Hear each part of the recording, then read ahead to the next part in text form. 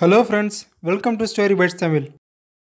இந்தியாவின் சிறப்பம்சங்களில் கோவில்களின் கட்டடக்கலை மட்டுமில்லாமல் சிலைகளின் அழகும் ஒன்றாக இருக்குது. இப்போவும் பல சிலைகள் முன்னோர்களின் குறியீட்டாய் அவர்களின் வாழ்க்கையை வெளிப்படுத்தும் விதமாய் நினைவுகளுக்கு உயிர்ப்பிக்குது.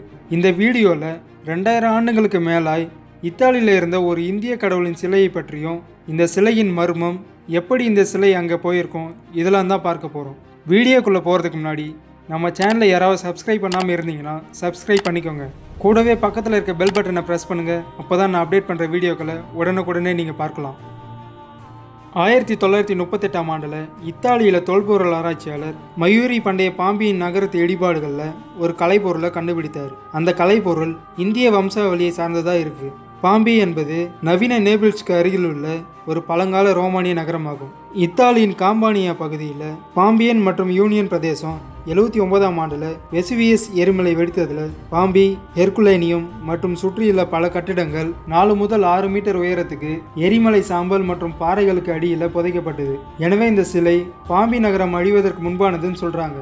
கிமு 2ஆம் நூற்றாண்டுக்கு முன்னாடி டெரகோட்டா, எலும்பு மற்றும் யானை தந்தத்தினால் செய்யப்படும் சிலைகள் இந்திய கண்டத்தில் விநியோகிக்கப்பட்டிருக்கு. அதன் பின்னர் பல புத்தகங்கள் மற்றும் கட்டுரைகளில் பாம்பியில் உள்ள தேவி லட்சுமி சிலை என்று மேற்கோள் காட்டப்பட்டிருந்தது. இந்த லட்சுமி சிலை பெண்ணின் அழகு மற்றும் கருவுறுதலின் இந்திய தெய்வீகத்தை சித்தரிக்குது. இந்த சிலை மிகச்சிறிய வெளிப்படையான ஆடைகளை அணிந்திருப்பது அவருடைய உடலின் வரையறைகளை வெளிப்படுத்துது மற்றும் அவரது உடல் கனமான நகைகளால் அலங்கரிக்கப்பட்டிருக்கு. அவரது நெற்றியில் ஒரு வைரம், மார்பில் ஒரு நெக்லஸ் மற்றும் மணிக்கட்டில் பெரிய மற்றும் ஏராளமான மோதிரங்களோட அலங்கரிக்கப்பட்டிருக்கு. மேலும் நீண்ட கூந்தலும் அவரது தோள்களுக்கு மேல் அவள் இடுப்பு வரை பாய்கிறது. இந்த வகையில் அவர் மற்ற நினைவு சின்னங்களின் செதுக்கப்பட்ட பெண் உருவங்களோட நெருக்கமாக ஒப்பிடப்படுது. இடது காதில் உள்ள கூம்பு காதணியின் எடையை தாங்கு பிடிப்பதற்கு அவர் இடது கையை உயர்த்துவது கிமு 3 முதல் 2ஆம் நூற்றாண்டுகளில் கிழக்கு இந்தியாவில் பரவி இருந்த டெரகோட்டா சிலைகளில் இதே போன்ற காதணிகளோடு இருக்கிற சிலைகள் ஒத்திருக்கு. மேலும் வட இந்தியாவில் கசாம்பி என்ற இடத்துல கண்டெடுக்கப்பட்ட கையேடுகளும் இதுக்கு சாட்சியா இருக்கு. தாமரை மலரை போன்ற கடினமான பல சங்கிலி வளைவுகளை கொண்ட அவரது நெக்லஸ் பண்டைய இந்திய புராணங்கள்ல படைப்புகளோட சுழற்சியின் தன்மை மற்றும் அகிலத்தின் முழுமையான உருவங்களின் அடையாளமாக கருதப்படுது. வட இந்தியாவின் சுரோஸ்டியின் அடிவாரத்தில் பொறிக்கப்பட்டுள்ள சி என்ற எழுத்து அழகு, செழிப்பு மற்றும் தெய்வம் ஸ்ரீ லட்சுமியின் சிலைன்னு அடையாளம் காட்டுது. அலங்கரிக்கப்பட்ட பணக்கார பெண் உருவங்கள் பண்டைய இந்திய மற்றும் இலக்கியங்களில் குறிப்பாக பிரபலமான பாடங்களாக இருந்தது. இது போன்ற புள்ளி விவரங்கள் கல்வெட்டுகளில் செதுக்கப்பட்டிருக்கு.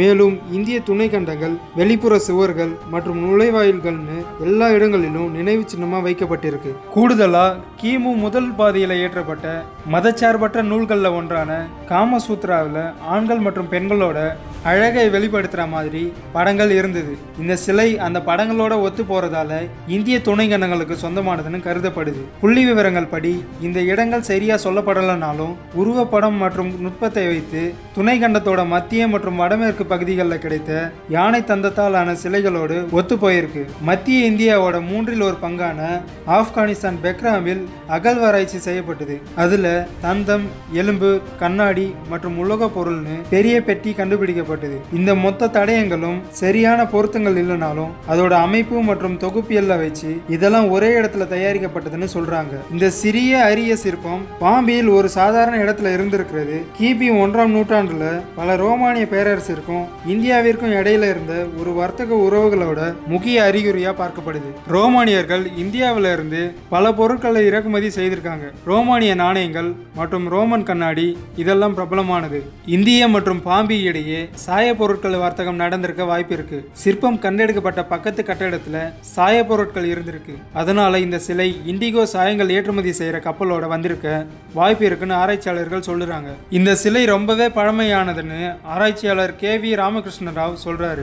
அவர் தன்னோட அறிக்கையில இந்த சிலை பழைய மயூரி காலத்திற்கு முந்தைய காலகட்டமான கிமு 300க்கு முன்னர் இருக்கலாம்னு எழுதியிருக்காரு. இத்தாலி நாட்டினர் இப்பவும் அது தங்கள் நாட்டு ராணியின் சிலைதான்னு சொன்னாலும் நம்ம பார்த்த சிலையோட முழு மர்மங்களும் அது இந்தியாவை சேர்ந்ததுன்னு காட்டுது. கிட்டத்தட்ட 2000 ஆண்டுகளுக்கு முன்னாடி வந்த எரிமலை பிழம்புல பாதிப்படையாம இந்தியா மற்றும் ரோமானியர்களுக்கு இடையில பல 100 ஆண்டுகளுக்கு முன்னாடி வர்த்தகம் நடந்திருக்குன்னு இந்த சிற்பம் உதாரணமா இருக்கு.